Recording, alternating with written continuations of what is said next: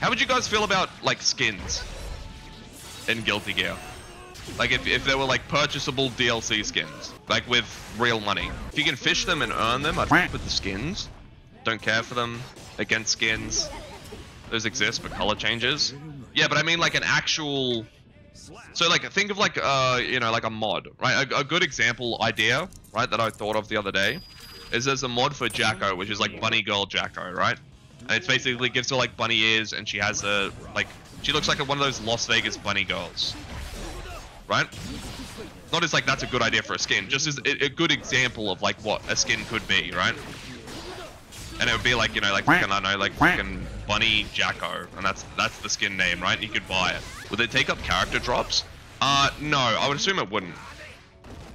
Because it, like, you would assume that the money that they would make would like be able to fund itself to the point where it's outside of character creation. No, I know, but I know modding is like a thing for Guilty Gear. Like that's kind of like the replacement, right, of skins. Right, like if there was no modding, would you want to see skins? Like pretend like modding doesn't exist, right? I'll be down as long as they have similar models to themselves and animations don't change. Got a mod that gives Jacko Soul Bad Guy's outfit. I'll probably buy that if it was a skin. Yes, you would. Rather a game mechanic? Yeah. I think I agree with Nay in the sense of like, I think it's very important visually that they don't change, right? This a big if, but what if Arxis becomes mod supports? Mod support, yeah, and they make fucking fat Elfelt. Yeah, that'd be sick. Arxis works on fucking fat Elfelt. Official DLC that you can buy. By skins, I mean like it wouldn't affect like particles or like moves and animations, right? It would just be like the actual outfit of the character, and it wouldn't change hurt boxes or anything like that. So say for example with this Milia skin, right? It would just like, I don't know, like take off the hat and be in a different outfit, right? Kind of like in the way that if you look at Street Fighter 6 does it, right? Like you have like Jury, where they just give her a fucking pajama fucking onesie outfit and call it a day, you know? Kind of like that, but like for different characters. But I'm thinking more so as a point from like, I don't think modding gets people excited for the game is the same as like actual DLC content releases, right? Like official implemented things in the game. And not that as well, like you want Arxis to be able to make money, right? Off their endeavors, because otherwise they just keep adding back a few DLC characters for a bit of side change while they work on the next game, right? Because you would assume that most of their money comes from season passes and box sales of the game. Ready to embrace my oops journey and pick up pot? Not just yet, man. Not just yet. But if I ever enter a state of psychosis, I'll let you know. Tekken 8 character customizations. I like the Tekken 8 character customizations, but I feel like it's also very limited as well. Like, I feel like it's missing some stuff. The skins would be completely cosmetic. It wouldn't change effects or anything like that. It would just be, you know, like, just different outfits. Like, I mean, if you look at the mods, it's a pretty good example of, like, what the skins will kind of look like. Outside of, like, obviously the porn ones. Hot tuxedo skin, that would go fucking hard, actually. Summer HC, if you had a water gun. Yeah, just, like, a bit like that. And then they could actually, like, you know, create the models and stuff for it, and it's professionally done and looks good, right? Like, I feel like there's a lot of potential for, like, skin sort of based content that keeps the game fresh in the interim between, you know, characters and balance changes. Because like I said, like, you know, most of the time you're sitting there, a character comes out, you get a few balance changes, you get a new character, and then you're waiting, right? You're kind of just bing chilling, waiting for the new character, waiting for the next balance change, and then that's the content of the game, right? And then the meta changes a little bit depending on what they do. Characters get a little stronger and weaker. And then you call it a day, right? And you're waiting for the next character. In that interim of like 3 to 4 months period, they could release like a few different skins and stuff that is not only going to make Arxis money, but lets people support the game, and also just adds like content. Like people will be like, oh shit, did you see the new skin that they added to like Guilty Gear, right? Like people unironically do that with other games. Something people like doing, whether they're willing to admit it or not, is people like going onto a game and opening up the cash shop. People like looking at the stuff that's being made. Fortnite, perfect example. How many, like me personally, right? I don't give a fuck about the Fortnite skins. I really don't care. Like, because I'm never going to buy any of them, right? But I'll still go on the shop and look at what they have. Even though I'm not even interested in buying it, right? It's cool to see the new shit they're adding. No, so by changing models, like it would still be the base character. For the example that was given was like a Happy Chaos water gun, right? Characters of the ggst characters like Nago that rotate every week, and if you beat them, you get that boss skin of the character. I mean, even that would be cool, right? It's something different. The example that was before is like Happy Chaos, like giving him like a summer theme one, where instead of having his jacket, he has like a open Hawaiian vest, like a like a Hawaiian t-shirt, and like board shorts, and his guns were water pistols, right? It's like all you're doing is changing the guns to water pistols, really. You know, and then like changing the shirt. The character himself stays the same. It would have to, right? Out of like the pure like making the game flow properly, because they have hit boxes and hurt boxes, and if you fuck with the character model, you fuck with the hurt boxes, right? Yeah, I don't know. I think that Guilty Gear just has a massive void of content outside of character releases, which makes like, I mean, that reflects the interest of the game, right? Like really, really, really bad. Like, I mean, if you go like look on Steam charts, right, the only time people come back to this game is when there's a new character, and then over that 3-month period, the game fucking dies. And it's not like it dies in the sense of like, you know, everyone comes, they play the new character, and then they fuck off, right?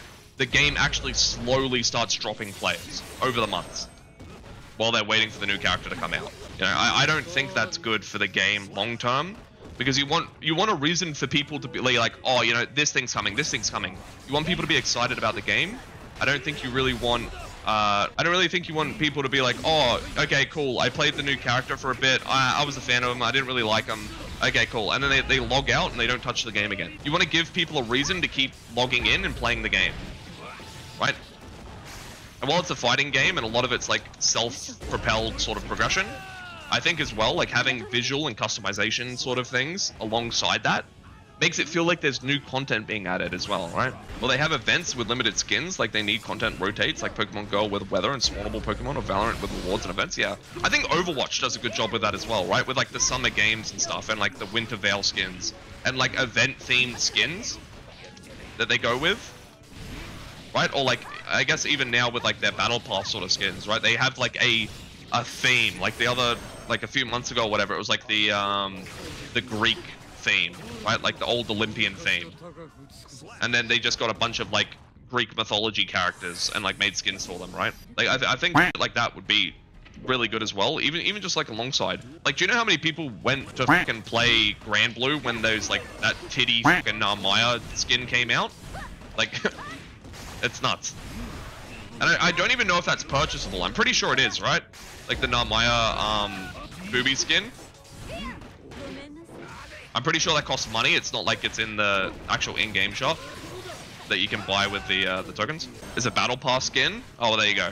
That's what I mean. Like, I mean, even if like Guilty Gear had a fucking Battle Pass system in, I don't think people would be like mad about it, right? I don't think people get mad about skins in games and shit. Like, the reason why people get angry at like, you know, say for example Street Fighter adding these skins, right? They add skins, they add one character skin per character, and some of them are kind of like mid, to be honest. Like, they're not really intrinsically very cool or interesting. But then they'll cost, you know, a decent amount of money, and the game itself is already like 110 bucks in like in Australian dollars, right? Like, Guilty Gear is a lot cheaper on the side of like the price point, especially with the amount of sales they have on the game. Depending on how they price the skins, it's just the quality of content, right? Like, if people will pay for it. Like I think the Jury pajama skin is, I bought the fucking onesie skin, right? I don't even fucking play Street Fighter, I bought that skin because it's a good fucking skin, right?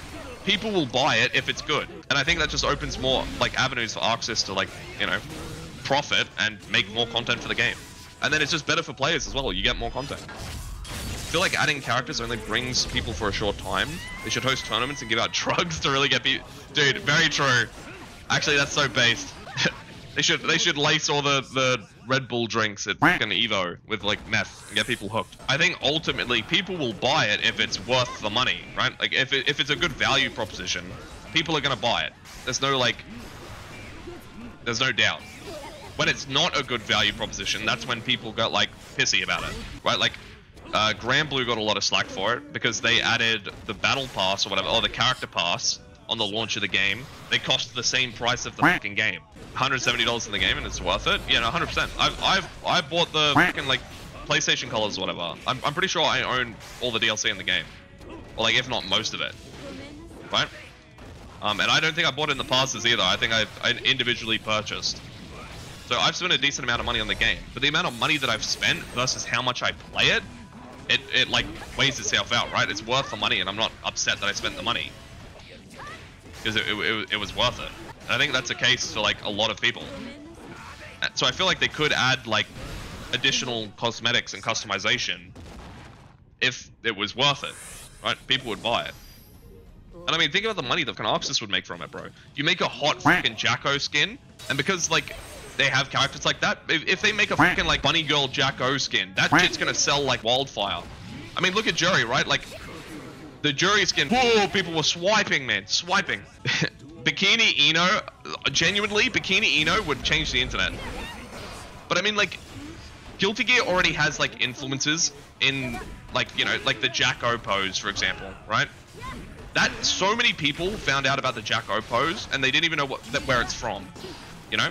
I don't know about you, but like when you listen to, you know, like YouTube content talking about games and stuff, I watch videos talking about like skins or whatever the fuck for games that I don't even play or I'm not even interested in. It's like, oh my god, this, like Apex for example, like the heirloom shit that they're doing is egregious. Like the amount of money that they're spending on like reskins and heirlooms is like insane. It's like $400 or something. And like I know about that, and that I hear about Apex. Literally, I know Apex is relevant and exists because I hear about it, right?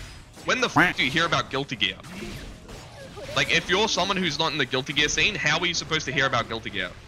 Like through a friend, that's about it, right? Like I feel like the only time that Guilty Gear gets like any sort of shine is I think the Game Awards thing that they did for Elfelt, very good. I think that was insane. And like it shows on the graph, right? Like a bunch of people saw Elfelt, they thought it was cool, they checked it out, right? That's advertisement for you, right?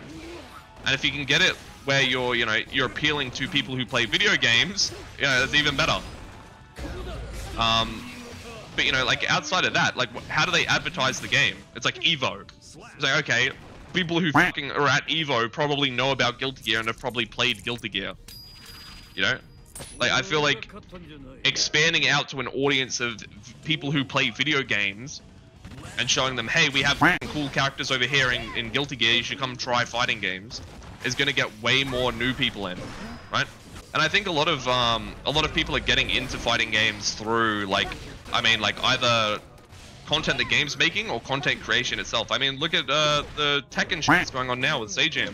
Like, I literally get recommended every day. It's like Lily Pichu training to try and get purple rank. You know, Street Fighter's doing pretty well at it. I'm excited for this. Yeah, like the Tekken event is going to be like very interesting, right? But it's pulling a bunch of new people in, and if their viewers watch, a bunch of people are going to pick up Tekken. Like, I know some of my friends have picked up Tekken who don't play fighting games. And Tekken's like their first fighting game, and they're playing it, right? Like, you got to appeal to, like, constantly try and appeal to, like, a new audience, because if you're always appealing to a new audience, that's how you're going to keep growing, right? Because if you're built off a new audience, you're always going to appeal to a new audience. So if someone hasn't seen the game, they're going to be interested, right? And so long as you just keep updating the game and stuff, people will stick around for it. Yeah, that's what I think anyway. Special thanks to Sia and all my other supporters for helping me continue to make videos like this. If you like the video, consider becoming a member. You get a cute star next to your name in the comments, you get to see new videos early, and some other cool stuff you can see by hitting the join button below. Thank you again very much for your support.